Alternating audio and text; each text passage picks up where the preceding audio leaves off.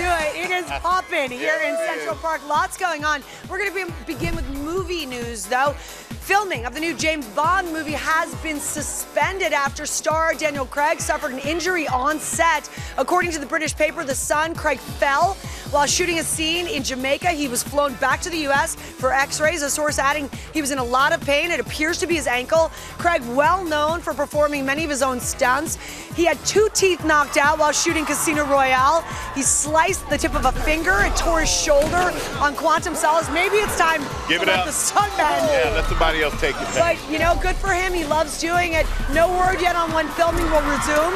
The new Bond movie is set to debut April 8th. We wish him the best. I hope he's okay. Speedy recovery. 2020, April 8th, 2020. Got it. Game of Thrones. I know we're all very sad. It's about to be over, but fans, this morning I come bearing good news for you. The Thrones creators will take all of that angst, all of that genius, and put it into a whole new world. No, I'm not going to sing. Specifically, the world of Star Wars. So excited about that. Disney CEO Bob Iger confirming that David Benioff and D.B. Weiss will direct the next trilogy of Star Wars films. This extends the story beyond the 9 parts originally conceived by George Lucas. Disney aiming for a 2022 release of the first Benioff and Weiss Star Wars film. We have to wait till 2022? Yes, something to look forward to. This long for Game of Thrones. Yeah. I mean, we can handle it. Nice. And guys, remember all the drama surrounding the Oscars, especially back in January when, of course, Kevin Hart announced that he wouldn't do it. Everyone wondered who would possibly do it at such short notice, or whether the Oscars could work without a host at all. As we saw, the answer was, yeah, it actually worked great. The ratings were up 12% this year. Now, ABC Entertainment head Carrie Burke has just announced, and I quote, "We will not mess with that format." In other words, the 2020 Oscars could be hostless, freeing it up for more celeb presenters, a more freewheeling style. Burke, though, did keep the door open for one person. Who's that? One person? Jimmy Kimmel. If If Jimmy wants to do it, it sounds like Jimmy can do it.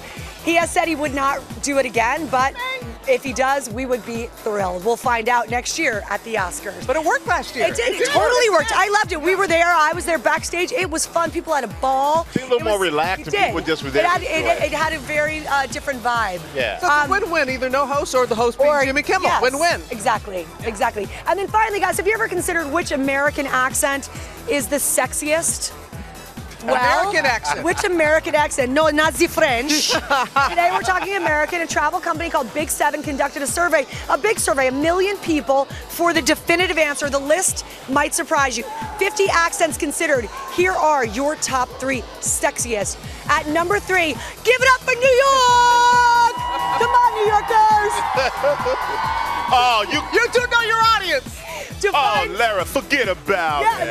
nice. Defined by the long vowels. 1 million voters, can't be wrong. Long Island. Coming in at, we'll talk about that next. Coming in at number 2, the beloved Boston accent. Ben Affleck, Matt Damon, couldn't agree more. But the top spot goes I bet it's Texas. to my friend, Texas. the twangy Texas drawl. Come on. Described How y'all doing? Yes, described as a southern accent with a twist, strong R's, plenty of howdies. Voters found it friendly and cute in both men and women. All righty. There you go. Unfortunately, last 2 spots, it cuts close to home. New Jersey came in at number 49, and coming in at last place, my homeland, my people, my accent, Long Island. Strong Island. Strong Island. We can handle it. Strong Island. Only miles from New York City, and apparently a world away. Voters they don't love our nasally notes. I don't know why. Our W's that should be O's, like dog and coffee. Alec Baldwin, Jerry Seinfeld, and me, Lara Spencer, would like to strongly disagree. And that, everyone, is Pop News. Well, hey there, GMA fans. Robin Roberts here. Thanks for checking out our YouTube channel. Lots of great stuff here. So go on, click the subscribe button right over here to get more of awesome videos and content from GMA every day, anytime. We thank you for watching, and we'll see you in the morning on GMA.